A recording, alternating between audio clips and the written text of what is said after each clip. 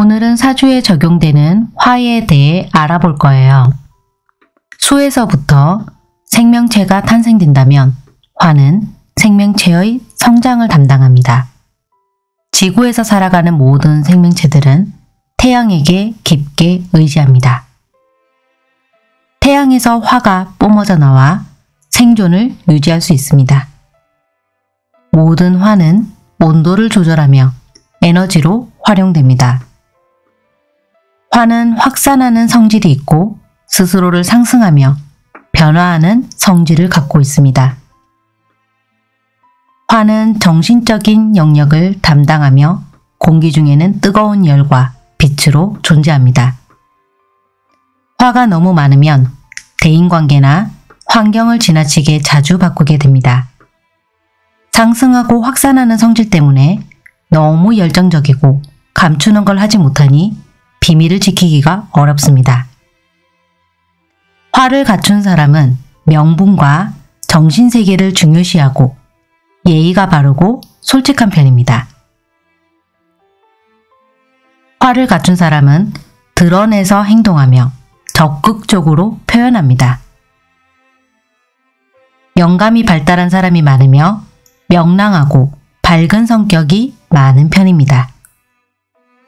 모든 일에 애매한 것을 싫어하고 확실하게 추진하고 진행합니다. 화가 부족해지면 갑갑한 성격에 기분이 우울해지기 쉽습니다.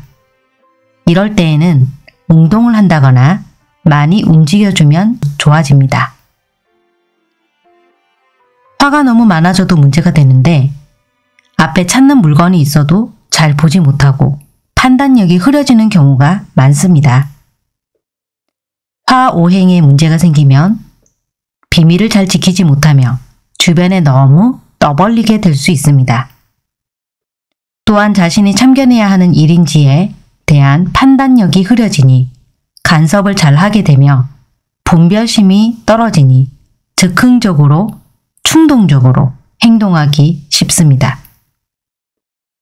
쉽게 어떤 일에 빠질 수 있으며 실증을 빨리 낼 수 있고 해보기도 전에 빨리 포기하게 되는 등 참을성이 부족해질 수 있습니다. 계절에 따라서 화의 역할은 달라지는데 봄의 화는 가치를 인정받기 어려우니 쉽게 지칠 수 있습니다. 여름의 화는 뜨겁고 건조한 환경으로 인해서 쓰임이 떨어질 수 있습니다. 가을의 화는 희생당하기 좋으니 원하는 결실을 이루기 어려워질 수 있습니다. 겨울의 화는 언제 나서야 할지 타이밍을 잡기가 어려워질 수 있습니다. 사주의 화는 생명의 원천이지만 어떻게 활용하느냐는 후천적인 노력에 크게 좌우됩니다. 네, 여러분 안녕하세요. 이한입니다. 도깨비불운명학연구소에서 올해 명리 고급 창업과정 개인과외를 모집하고 있습니다. 이 부분은 기초 수강이 아닌 현업을 준비하고 계신 분들을 위한 가려운 것을 긁어주는 과정이고요. 철저하게 개인과외로만 진행이 되겠습니다. 자세한 문의는 고정 댓글에 있는 링크를 꼭 참고하시고요. 카페 가입은 비공개로 하지 마시고 꼭 정보 공개를 해서 저에게 가입 신청을 하셔야 가입 승인을 받아주고 있어요. 많은 관심 부탁드립니다. 감사합니다.